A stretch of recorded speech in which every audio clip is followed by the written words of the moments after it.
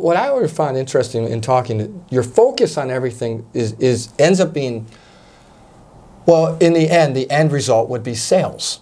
Yes. Because without sales solves all problems. Right? But it's a lot of people say, well, we just need more sales. Right? Yeah. So yeah, this guy gets it. He's all about sales.